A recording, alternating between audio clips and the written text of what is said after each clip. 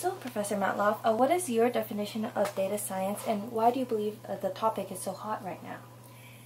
Well, I think it's not well defined. It really ought to be statistics. People usually say it's a combination of statistics and computer science. That's not such a bad definition, but it should be mainly statistics. Why is it so hot? The advent of big data has meant that there's a lot of interesting and possibly very fruitful analysis that people can do.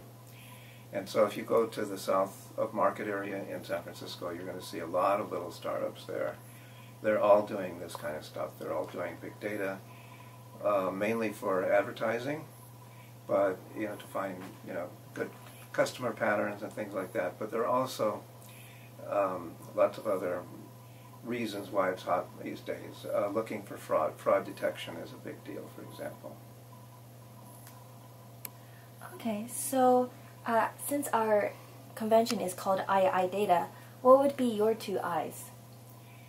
Well, iidata is a very clever name, and it's obviously coming from IID. I would not change the two I's. I would say, though, that in IID, in real life, IID seldom occurs. That is true. Okay, so what in particular do you think a student can get out of iidata? Well, I think what's really useful about this event potentially is that you're not in class, you're not worried about partial credit, you're not worried about what's on the final exam. You're really attacking a problem for its own sake, deeply, maybe flawed data, unstructured data, and I think that because it's so different from classwork, I think it's very valuable.